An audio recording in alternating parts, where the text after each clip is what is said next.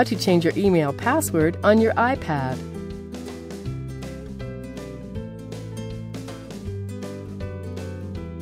This tutorial will show you how to change your email password on your iPad. First, locate and press the settings icon. It may be on a different screen or in a different location than shown here. Then select Mail, Contacts, Calendars. Select the email account for which you want to update the password. Then select the email account here.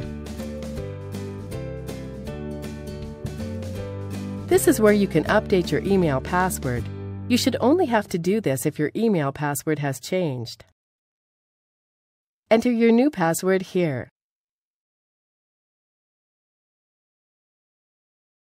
When finished, press Done. Press Done again. That's it. The email password has been updated in the iPad. Let's return to the home screen by pressing the Home button on the iPad. You now know how to change your email password in your iPad.